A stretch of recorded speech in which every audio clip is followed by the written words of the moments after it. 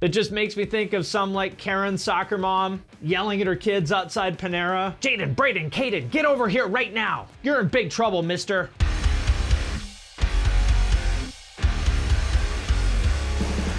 What's up, everybody? I'm Finn McKenty, and this is the Punk Rock NBA.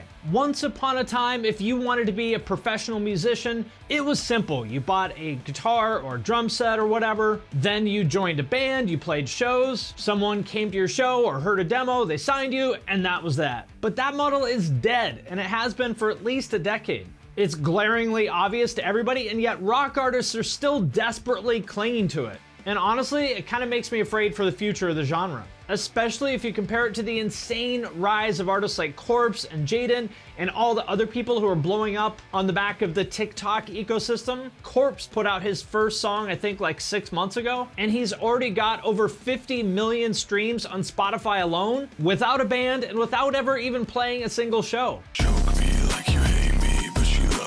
This is the new model. Modern artists who are not just musicians, they're more like influencers slash creators who happen to also make music. In this video, I'm gonna look at exactly how Corpse and Jxdn did it and talk about what rock artists can and really must learn from them. I wanted to listen to Corpse's new song.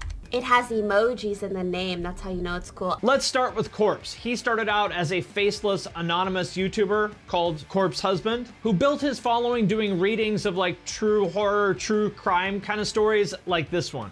I was praying to God now silently in my head that he wouldn't find us. He'd been on the platform for a couple years, already had over 1 million subscribers, but he had never released music, never even really talked about it as far as I know. He was really just known as a YouTuber. And the big inflection point for him came over the summer this year when he did a stream of the game Among Us on PewDiePie's channel, along with a few other big YouTubers. Have you heard of Corpse?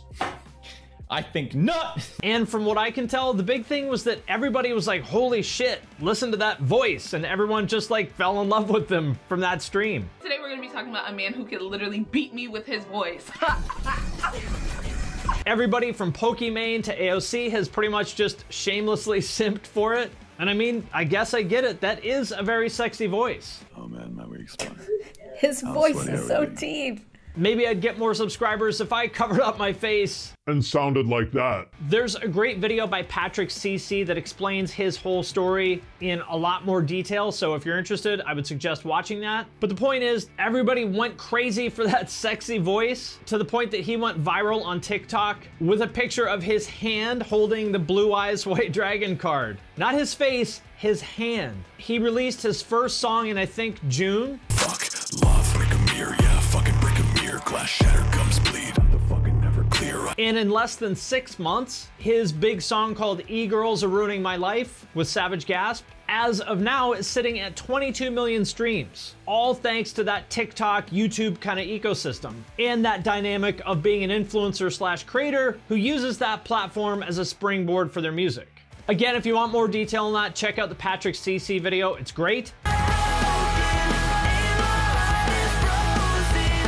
Which brings us to Jxdn. He's another artist who's a great example of that creator slash influencer turned musician who also blew up in that TikTok kind of ecosystem, but from a very different angle than Corpse. I haven't followed him as closely as Corpse, but from what I understand, he blew up on TikTok last year, essentially just for being like a ridiculously good looking kid who did the usual kind of like PG-13 Zoomer friendly skits that you see on TikTok all the time. Take a bath, dude.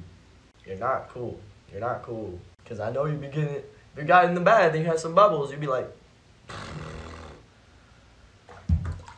Then he got picked up by a management company and moved into one of those influencer houses in LA, which, for anybody who's not aware, is fucking huge. Like billions and billions of views a month. It's kind of like that MTV show, The Real World. It'll be like 8 or 10 of these like Zoomer TikTokers living together and making content together, promoting each other, dating each other. There's just this like endless stream of content and gossip. Mads then blocked and unfollowed Cameron shortly after the song was released, and many think it's because of her relationship with Jxdn. I'm not in his target audience, so his content doesn't really do a lot for me personally, and I'm kind of offended that his name is Jxdn, like the ultimate Gen Z name. It just makes me think of some like Karen soccer mom yelling at her kids outside Panera. Jaden, Brayden, Caden, get over here right now. You're in big trouble, mister. But I have to say, he's great on camera, like clearly just a natural talent there. He seems like a smart kid, and honestly, his music is pretty fucking good.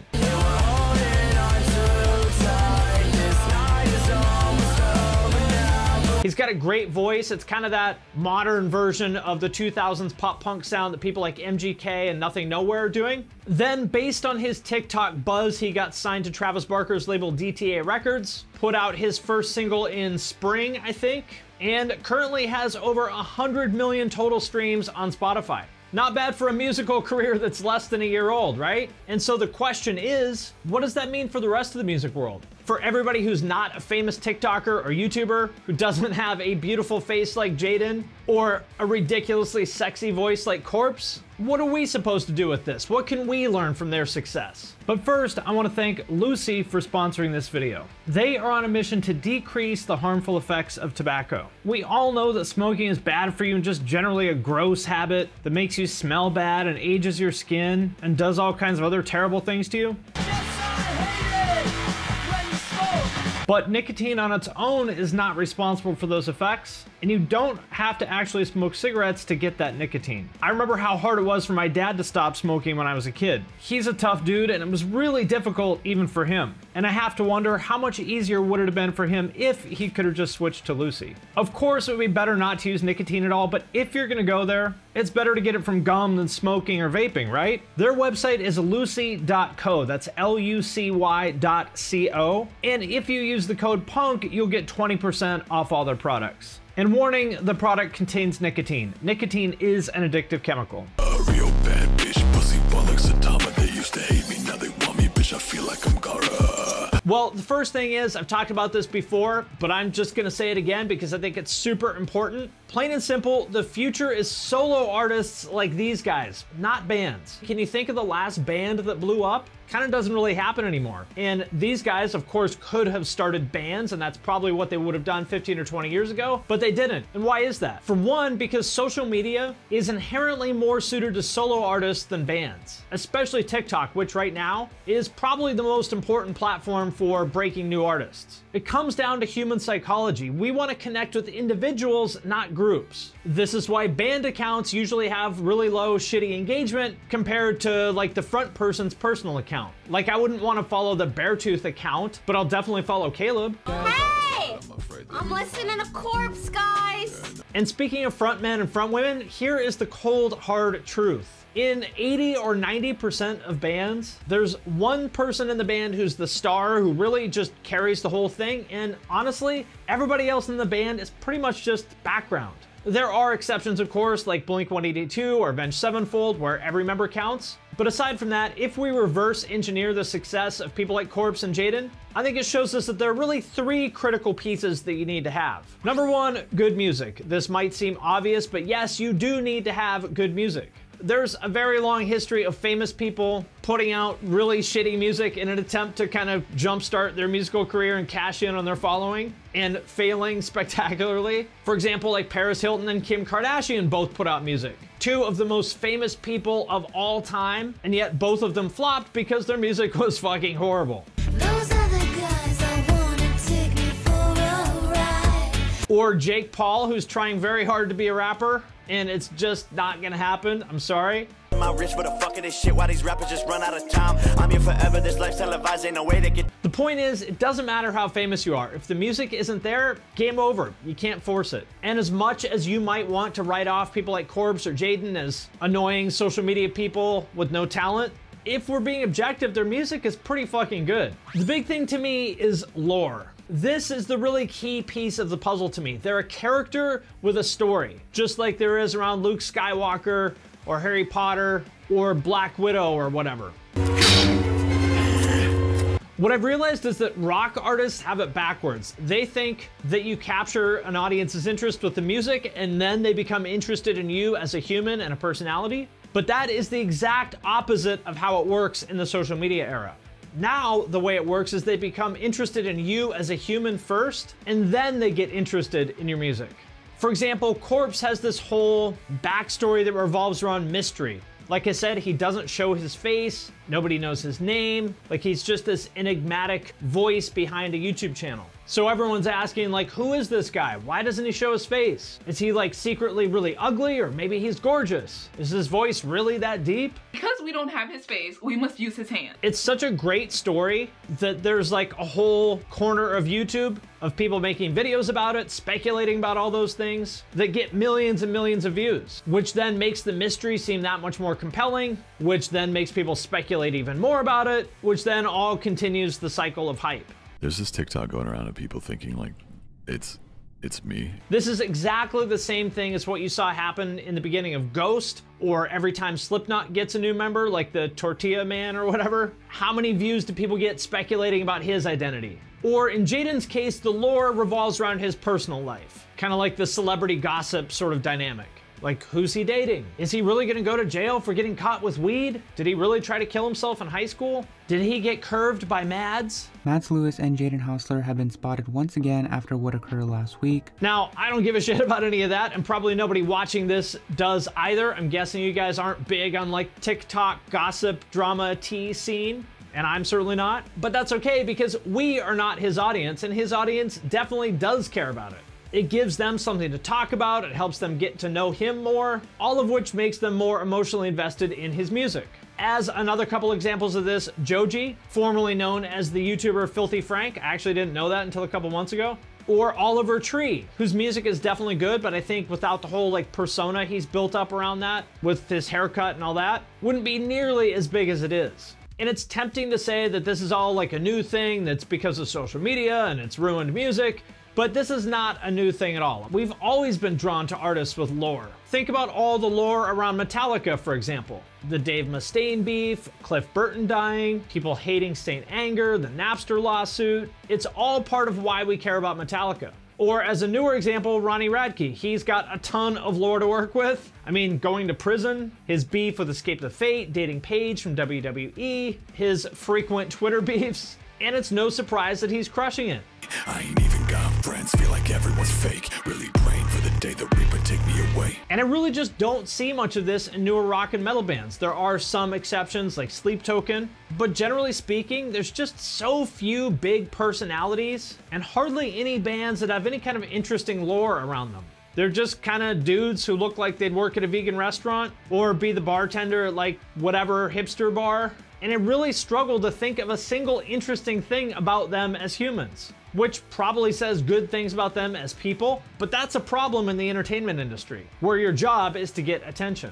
And speaking of attention, the third key to success here is the ability to plug into existing streams of attention. To use a fishing analogy, if the music and the lore are the hook and the bait, well, you gotta go fishing somewhere to catch an audience. I look like Joe Rogan? You're a fucking idiot.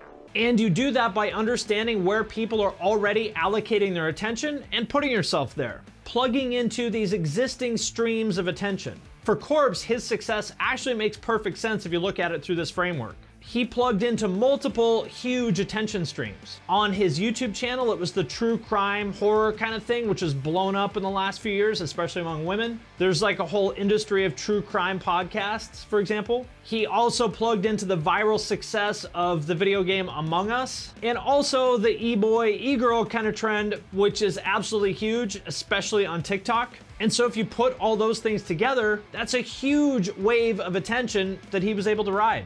And for Jaden, it was that whole like hype house, influencer house, TikTok gossip drama world that he plugged into by physically moving to LA and moving into one of those Zoomer influencer houses and doing collabs with all kinds of other huge TikTokers like Dixie D'Amelio, for example. I feel like a celebrity on this. I'm not kidding. I mean, you're following up Trippie Redd, so. Yeah, it's pretty cool. Who's one of the biggest people on TikTok. Anything that she does is gonna get millions and millions of eyeballs from people that are 100% in his target audience, which basically is like Gen Z girls. And again, this might seem like a new thing, but it's not at all. It's always been this way. For example, like Blink-182 and New Found Glory broke out by getting on TRL, which back in the 90s and 2000s, that was the attention stream that you would use to get the attention of that same audience that's now on TikTok watching Dixie D'Amelio or whoever. Avenged Sevenfold got a big boost by plugging into the Call of Duty scene. also a huge attention stream. Fall Out Boy were already growing, but they became truly mainstream, partly by Pete Wentz plugging into the celebrity gossip, Perez Hilton kind of scene of the mid-2000s. So this dynamic has always been there. It's just that now, instead of it happening on TV or in magazines or whatever, it's on TikTok and YouTube and Twitch. This is what you call longevity, guys. This is why I'm still here. And again, rock bands are mostly just kind of sitting this one out, and it makes no sense to me. They're not plugging into any of those attention streams. They're not part of any larger cultural moments like Corpse and Jxdn are, or like the bands I mentioned were in the 2000s.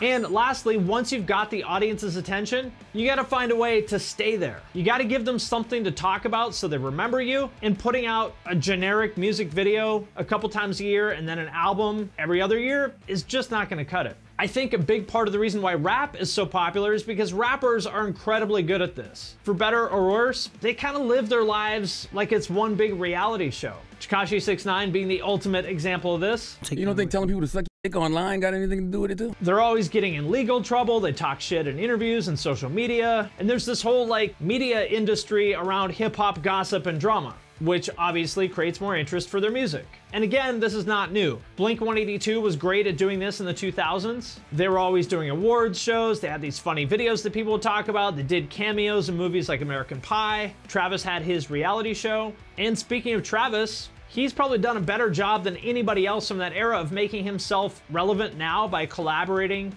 with pretty much everybody cool who's up and coming. A lot of the artists I talk about on this channel. Whether you like them or not, Five Finger Death Punch are also really good at this. They're consistently in the headlines for some sort of drama related to Ivan or for saying something controversial in one of their songs. And as for Corpse and Jxdn, we'll have to see. Can they keep the hype train going, or did they just have a viral moment and then they'll fade away? I don't know. We'll just have to wait and see. And again, there are exceptions like the people I mentioned, but generally speaking, I think rock and metal is just completely failing at this. Hardly any of those artists do or say anything that would keep their name in the audience's mind. I mean, with all due respect, what is there really to talk about with, say, the Amity Affliction or State Champs? Because in today's world of super short attention spans where even watching a 30-second TikTok feels like a big ask, if you don't bust your ass to stay relevant, you're gonna get forgotten fast. But I wanna do like hella shit. So I'm gonna start making clothes, and I wanna start acting. You Absolutely. can do like everything at once. Like Really? you can do music, you can do social media, you can do YouTube, you can do acting. So to sum it all up, the rise of artists like Corpse and Jxdn really drives home a lot of the trends that we've been seeing for a while. Trends that increasingly make me feel like rock artists are just kind of letting the world pass them by, and I don't understand it. The one big exception there, which gives me a little bit of hope, is all the artists like Nothing Nowhere, Ghostmane, Youngblood, Mod Sun, and MGK, who all kind of sit on the edge of rap and alternative rock. Although sadly, the rock establishment seems to gatekeep the fuck out of those artists. As usual, a big part of the rock world is rejecting the people who are actually keeping the genre relevant, but that's nothing new, so we can't be surprised. And for everybody who's clinging to the past, thinking that the model of 4 generic, unremarkable dudes with guitars who put out an album every 2 years and don't really do social media, I don't know what to say. I think it's gonna be rough for them, but good luck. Got a fucking date with that. Timmy, please, I'm trying to rap something edgy. All right, my friends, that does it for this video. Let me know in the comments what you think about Corpse and Jxdn, and in general about this model of the creator slash influencer who then uses that platform to boost their career as a musician. Before I let you go, I wanted to mention the Punk Rock NBA newsletter. It comes out every week with links to any of the content that I put out, as well as what I am reading and watching and listening to. So if you want to sign up for that, there's a link to that in the description. I also want to thank everybody who supports us on Patreon, especially those of you who support us at the True Cult level or above. It is because of your support that we're able to do a lot of things, but especially the podcast. It's because of the patrons that I was able to hire our producer and editor who makes the whole thing happen. So thank you very much. I'm very grateful for that. And if you would like to support us on Patreon, you can also do that at the link in the description. And with that, I'm going to sign off for now, but I will see you next time.